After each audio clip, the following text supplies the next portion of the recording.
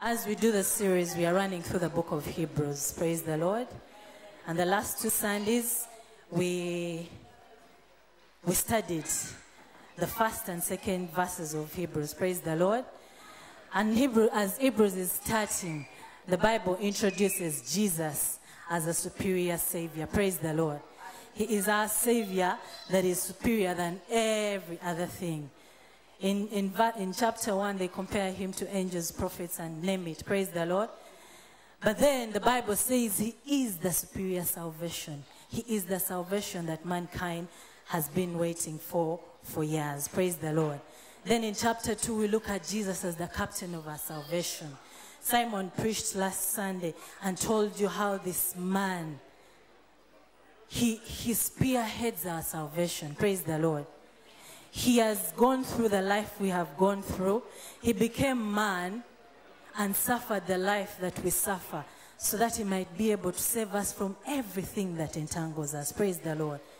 He even suffered death so that death can have no hold on us anymore. Praise the Lord. That making him the captain of our salvation. He's taking us through life. He's saving us through things he has gone through as a person, but yet God. Praise the Lord. So this Sunday we are going to look more on how we can embrace this man named Jesus. Praise the Lord. And I've named this sermon series, Do Not Harden Your Heart. But it's more about belief. But do not harden your heart. Because every time your heart is hardened, then you are in unbelief. Praise the Lord. Yes, we shall open our Bibles in the book of Hebrews chapter 3 verses 1. It is a big text, so we shall go bit by bit until we finish. Praise the Lord. So I want us to read the first verse. If you don't mind, we can read together. Therefore, holy brethren, partakers of the heavenly calling, consider the apostle and high priest of our confession, Jesus Christ. Praise the Lord. The Bible is starting with the word therefore. Therefore is a connection from the previous chapter, us seeing Jesus as the captain of our salvation. Then connecting from that, the writer is telling us, therefore, now that Jesus is the captain of your salvation, now that Jesus is the one saving you from all entanglements of life, let us consider him the apostle and high priest of our confession. Praise the Lord. Considering is taking something serious, carefully thinking through something. Praise the Lord.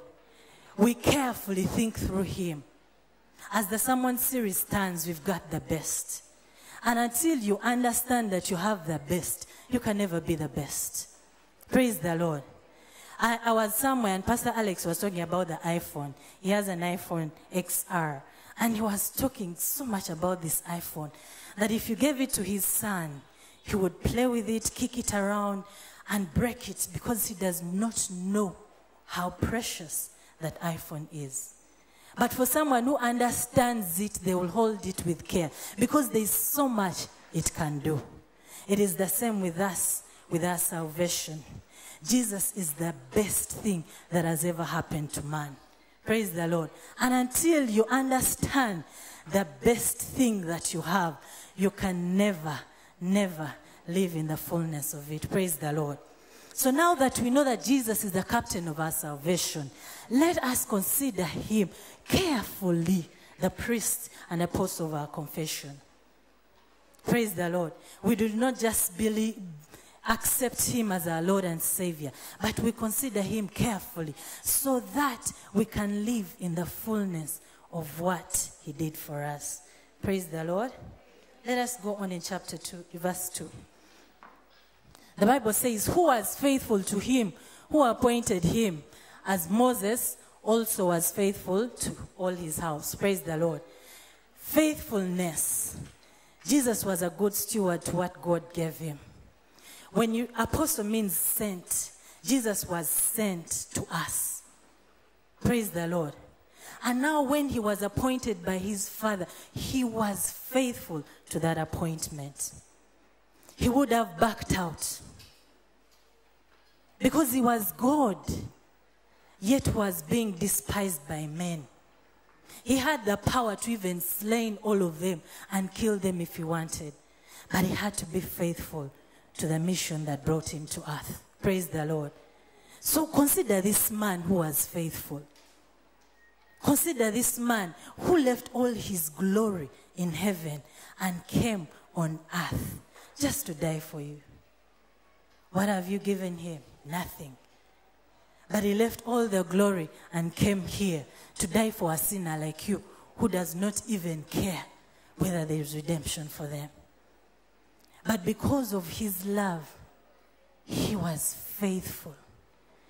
In the Garden of Gethsemane, the man cried and told it, Father, Father, if it is possible, you would take this cup away from me. And that was close to his death, his very shameful death. A death on the cross, the most shameful death there is. So when he had, he almost backed out. But then he said that not my will, but your will be done. So let us consider this man that was faithful to that call. Because if he was not faithful, none of us would be here. Praise the Lord. Think about him carefully. Let us go ahead. In verse 3 it says, for this one has been counted worthy of more glory than Moses, inasmuch as he who built the house has more honor than the house. Praise the Lord. Jesus is glorious. If he had not gone through with the suffering on the cross and the death on the cross, probably we'll not even be talking about him right now. But the man was glorious. He won the battle. He did. He won the battle. He became shameful. He went, took back the keys of life and death, and he disempowered the enemy, the devil. And for that, he became glorious. He is such a glorious Father that he's seated at the right hand of the Father. And while seated there, he is still interceding on behalf of us. Every time you fall short, he tells his Father, please have mercy. Have mercy on Martha. Have mercy on Becky. Because he is a glorious God. Praise the Lord. So he is so glorious more than Moses. Moses did amazing things. God used him to do so many miracles. The man separated the Red Sea. He hit the rock and it brought water. He would talk to God face to face. He would come out of the presence of God glowing that people could not even stand looking at him. So the man was glorious, but his kind of glory did not save mankind. But the glory that we are talking about is the one that Jesus suffered. And now you and me are not just right with God, but we can approach God without fear or trembling. Praise the Lord.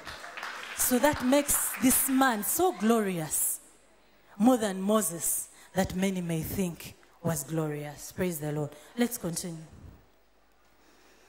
For every house is built by someone, but he who built all things is God. Go on.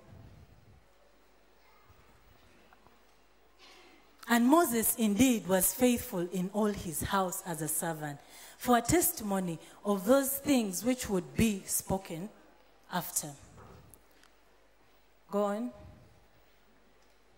But Jesus Christ as a son over his own house, whose house we are, if we hold fast the confidence of the rejoicing of the hope firm to the end.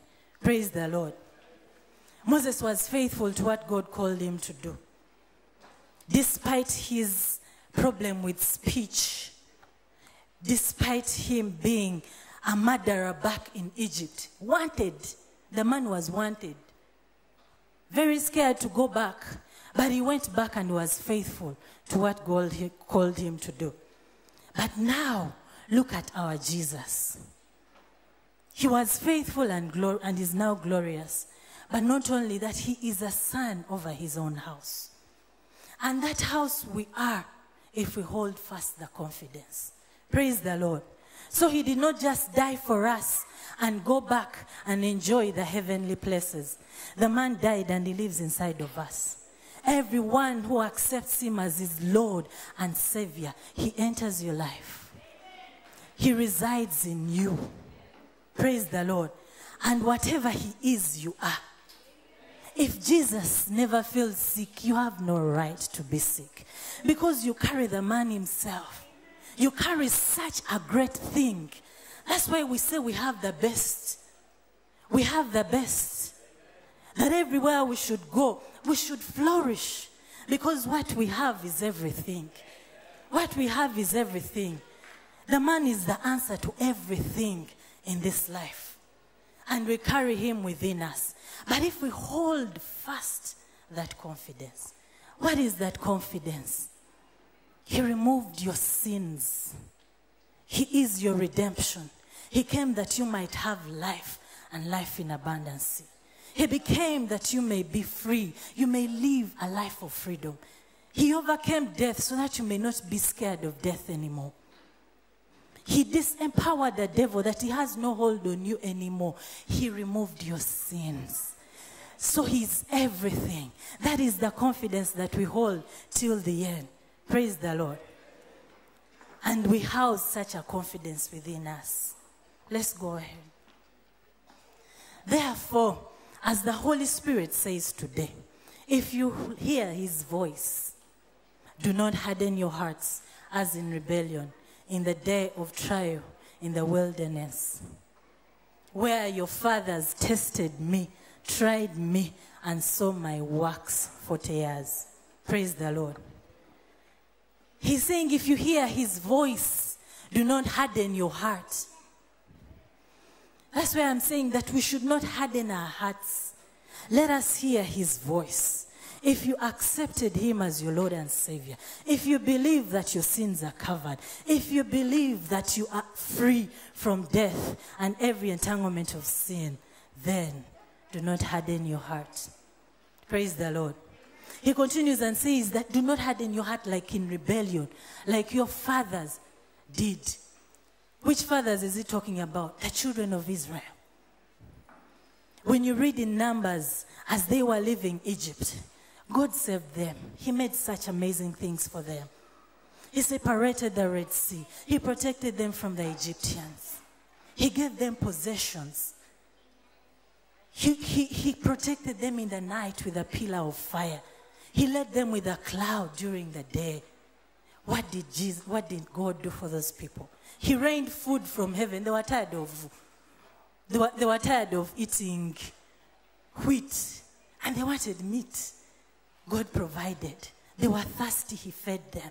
Praise the Lord. But even despite that, these people reached to the point that all they have to do is to enter the promised land, the land that flows with milk and honey. Praise the Lord. And when they spied, the spies came back and told them, you know what? We are dead. Those guys are giants. Actually, they say the people that the inhabitants of the land are giants. And for us, we are like grasshoppers. Praise the Lord. That was an insult to God. And many times we've insulted God. Praise the Lord. God felt so insulted because he separated the Red Sea. Who does that? No one has separated the Red Sea ever again. Praise the Lord. He opened up. He rained food from heaven. He got water from he did so much for those people to only come and look at themselves as grasshoppers and the heathens, giants. He was so insulted. And for that reason, he said, they will never enter my rest. Praise the Lord. Even us as Christians today, we have insulted God many times. Despite all that he has done for us, the man gave up his son. He loved his son so much, but because of us, he's like, you know what? Have him. He gave him up. He let him go. so that you and me can be made right again with God, so that we might not be in bondage of sin any longer. Praise the Lord. But even despite what he did, we still do not believe. When trials come, we're timid. We run to other things. And it's because of that God feels insulted. The children of Israel insulted God. And they said, for that reason, they will not enter the promised land. Praise the Lord. Let's move on. Therefore, I was angry with that generation and said, they always go astray in their heart, and they have not known my ways. So I swore in my wrath that they shall not enter my rest. Beware, brethren, lest there be in any of you an evil heart of unbelief in departing from the living God. Praise the Lord. Actually, the Bible is calling unbelief an evil heart. Every time we do not believe, we do not just insult God, but we are carrying evil within us. Praise the Lord. It is an evil heart of unbelief. And because of that an evil heart, the children of Israel did not enter the promised land.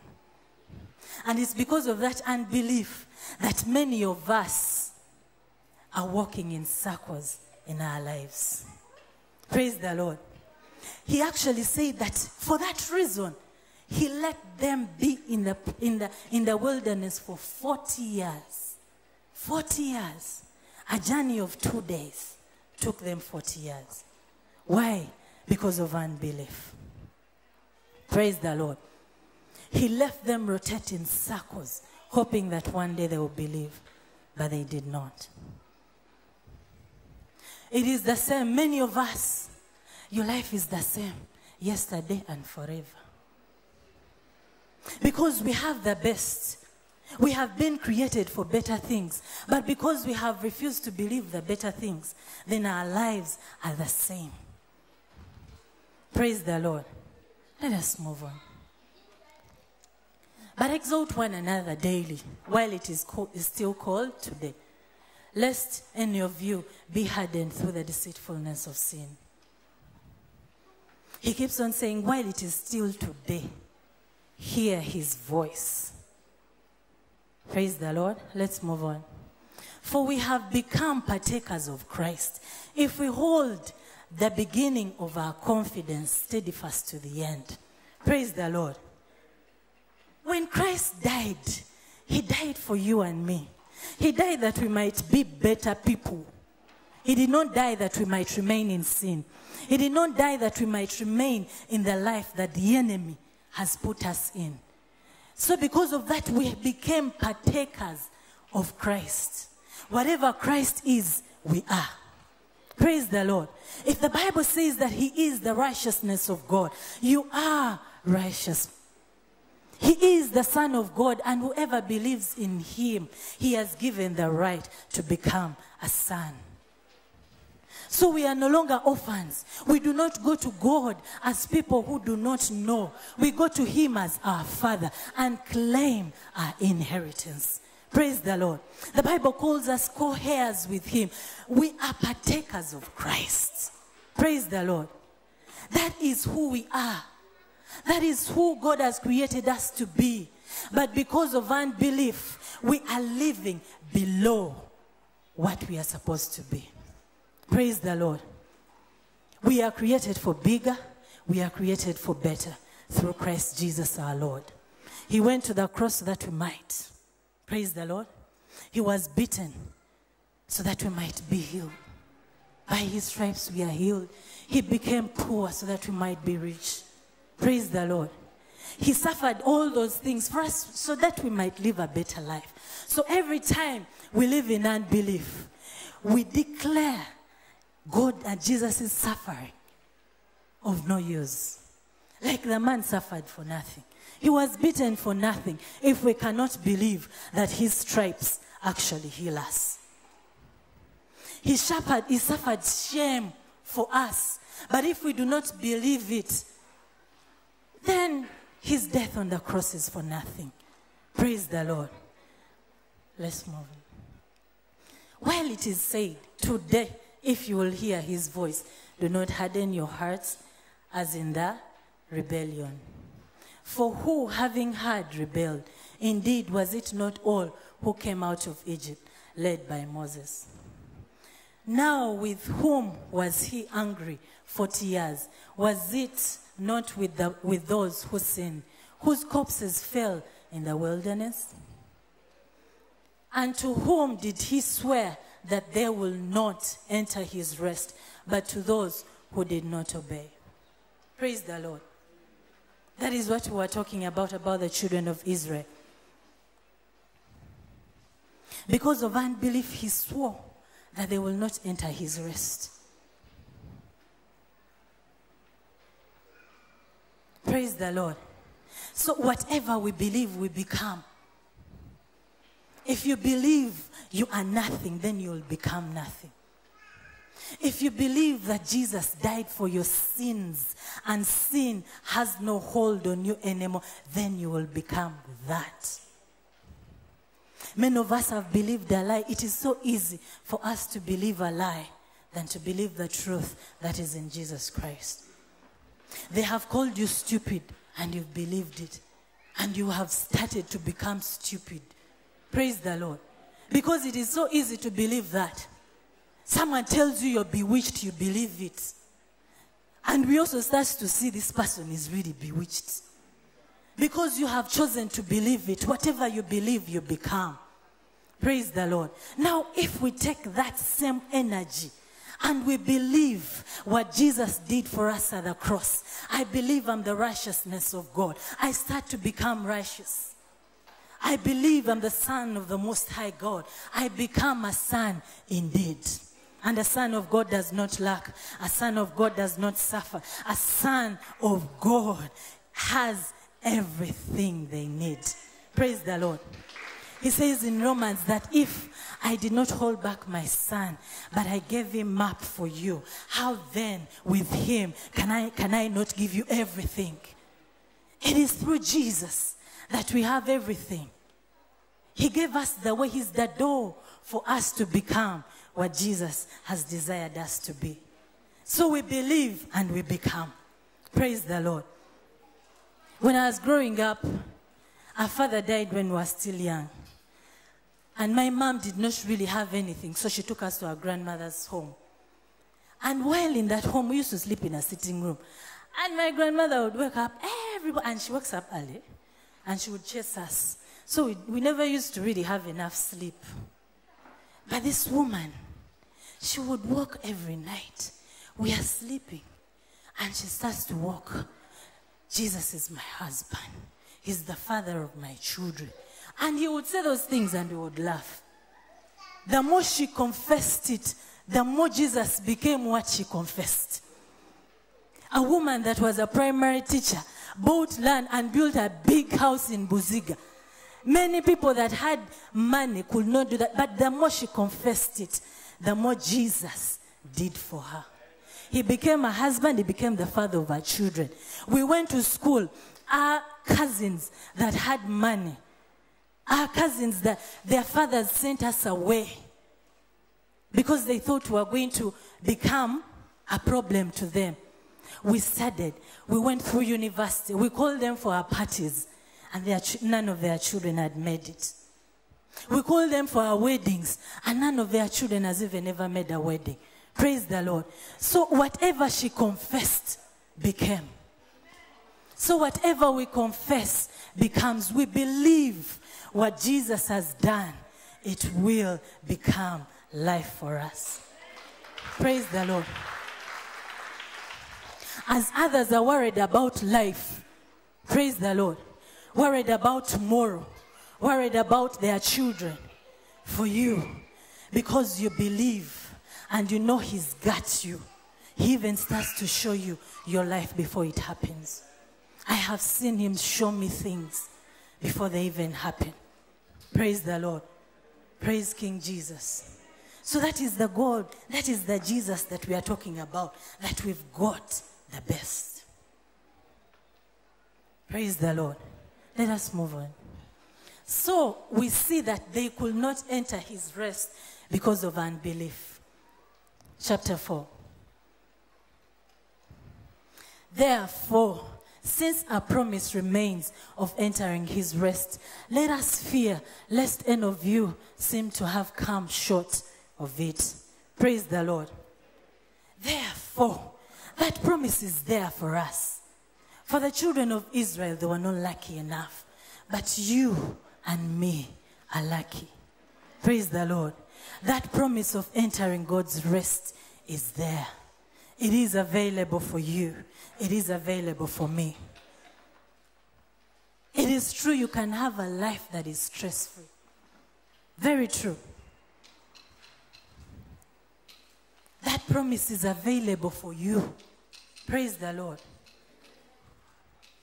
But the Bible is saying, fear.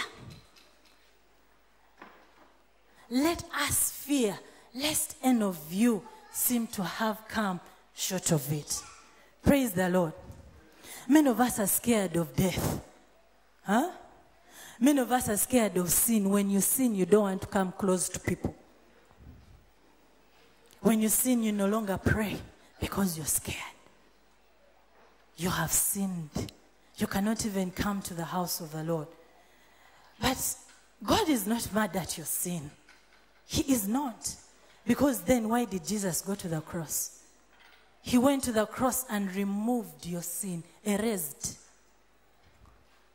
with a permanent mark. Like your sins are gone. So to God, it's not your sin that is a bother. What breaks his heart is your unbelief. Praise the Lord. That's why the Bible is telling us fear. Let us fear unbelief. Not sin, but unbelief. Because every time you're scared of sin and not believing, you will keep sinning. But every time you believe, the sin is no more. Because we sin because we do not believe. We sin because we do not believe. But when we believe, the sin will be no more. Praise the Lord. Praise Jesus. That is what Jesus did for us. The promise is there for you. You do not have to walk in unbelief anymore. Believe so that you enter that rest. So that you do not worry about things that bother the people of this world. Because you know, you are assured that in Jesus everything is covered. He says that how can I not give you everything with him? Jesus is ready. God is ready to give you everything. All he wants from you is believe. Believe him. Praise the Lord. And enter his rest. So do not be scared to come to God because of sin. Be scared to approach him with an evil heart of unbelief. Praise the Lord. I know many of us Christians, once you're not committing sin, it is okay. Praise the Lord. But we are so many Christians that are non-believers. We are in church, but we have not believed God enough. So we move around in rotation. 40 years like the Israelites. Because of what? Unbelief. What you are in 2010 is what you are 10 years later. Praise the Lord. Yet we are created for better. We have the best, but we are not even aware of it. Praise the Lord. Let's continue in verse 2. For indeed the gospel was preached to us as well as to them. But the word which they had did not profit them, not being mixed with faith in those who had it. Praise the Lord. The gospel has been preached. Christians know the word of God. You understand the sacrifice at the cross. But unless you take it with faith, it will not profit you. It will not hold any sense for you unless you take it with faith. Praise the Lord. We believe and then we become. We believe and then we possess. Praise the Lord. So let us be, that promise is available. It is yours. It is mine. In Jesus we rest. Because worrying will not help you in any way. When you worry about money, the Bible says, does it come? No. Those are all signs of unbelief. When we cry about losing a job, does the job come back? No. But we find our rest in Jesus, that even when everything is not okay, we can still rejoice in the hope that we have in our Lord Jesus Christ. That yes, today I did not have dinner, but I know the God I serve very soon is coming up for me. Praise the Lord. It is such a heart that yields miracles. Not the amount of prayers that you say. Not the many times you fast in a year. Not how dry fasting you do. But a heart that believes. Show me a man that believes and I'll show you a woman that prays. There is a difference. You can pray and spend nights in church and someone just believes and God does for them. Because a heart that believes is a heart that God is looking for. It is a heart that enters his rest. And it is that heart that yields miracles. Praise the Lord. Praise Jesus. You may not have so much, but you have hope in Jesus Christ. When he says, I got you, he really has you. And once you believe that, you start to enjoy the fullness of being in Christ Jesus. Praise the Lord. Do not harden your heart if you hear these words. Do not harden your heart. It is not your sin that God is worried about. It is your unbelief. It is your unbelief. Every time you don't believe in his word, it's like an insult to him. Praise the Lord. Jesus is a faithful high priest. He went to God before us. He's still interceding on our behalf. And until we believe that, we'll continue moving in circles. We'll continue living life that is the same yesterday and forever. Praise the living God. Today, the promise stays for you to enter his rest. You rest from every work. You rest from every trouble. You rest from every tear. And trust the God that created you and I. He that's never spared his son and gave him freely to you. That he, with his son, will give you all things. Praise the Lord. As I wind up, I want us to put our heads down and think about those times that you have not believed. Think about the times that you heard the word and never believed it. You know that Jesus died for you, but you still cannot believe it.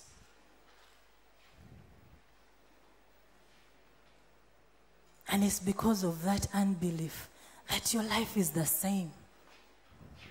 That is the gospel that we preach. Paul says that I choose to know nothing else among you except Jesus. Because he's everything. He is everything. Whatever life throws at you, Jesus is the answer. He's the way, he is the truth, and his life. Praise the Lord. So that heart of unbelief is what God wants you to deal with today. Is what God wants to heal you from. The Bible calls it evil. So that means every time we do not believe, we carry evil within us. But the Bible says that the promise still remains to enter his rest for all those that believe. You are tired of how life is treating you. You're tired of working and getting nothing. You're tired of living in sin day and night. You're tired. You've buried people and you're tired. You visit his hospitals day in and day out, and you're tired. But God is saying, believe me. Whatever Jesus did on the cross was for you. He is ready. The promise remains to enter his rest. If you're tired of all those things, just believe and enter his rest. He is with arms open to receive you, but deal with that evil heart of unbelief.